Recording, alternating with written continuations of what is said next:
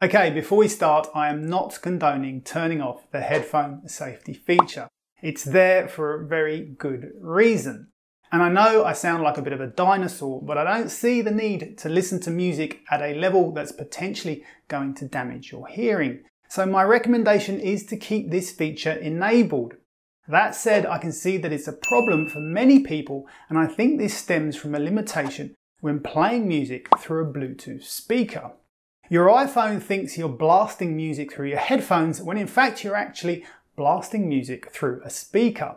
If this is happening to you, you may simply need to go into your Bluetooth settings, click on the information icon next to your Bluetooth device and set the device type to speaker rather than headphones. But if this doesn't fix it, you can try disabling headphone safety notifications. Now the weird thing about this feature is that the option to disable it appears twice in settings, in two separate locations. The first under Sound and Haptics in Headphone Safety, but you can also get to it by going to Accessibility, and if you click on the Audio and Visual, there you'll see another option to turn off headphone notifications. I guess they do different things, but if I disable it here and then go back into Sound and Haptics, you can see that it's now disabled here too. Let me know in the comments section if you know the difference between these two settings, because to me it appears that they do the same thing. A couple of things to note before you go is that rather than turning off headphone safety, you might prefer to enable reduce loud sounds, which when enabled allows you to set a maximum level of decibels, and it gives you an indication of what those decibels compare to. So at the bottom end, you can limit decibels to about the level of a vacuum cleaner, and at the top end, it's about the level of an ambulance siren. Enabling these settings may reduce the number of headphone safety notifications you're getting. The other thing to note is that in some countries and regions of the world, these notifications are mandatory. So if you disable the setting and you're still seeing headphone safety notifications, it's probably because you live in one of these countries. So that is how to turn off headphone safety notifications. Another issue that many iPhone users are suffering with is incoming calls being silenced for no apparent reason. Well, if this is happening to you, then here's the fix. So here's an interesting one. Apparently lots of people are having an issue where their iPhone is silencing incoming calls and diverting them straight to voicemail. Now your immediate thought is probably that the phone is set to do not disturb, and this is where you would usually go to silence your phone.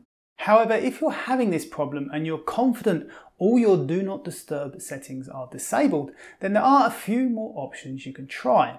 The first is to make sure you don't have call forwarding enabled and that silence unknown callers is also disabled.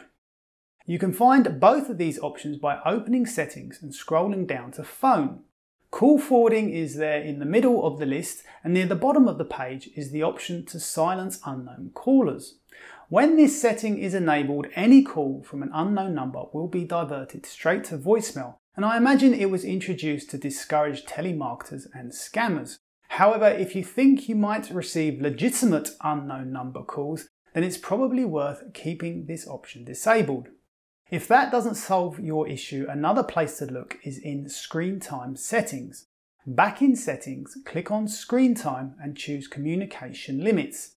If you have Screen Time enabled, it's possible to block some phone calls during both screen time and outside of it. To be sure you don't miss a call, you want to set both of these to everyone.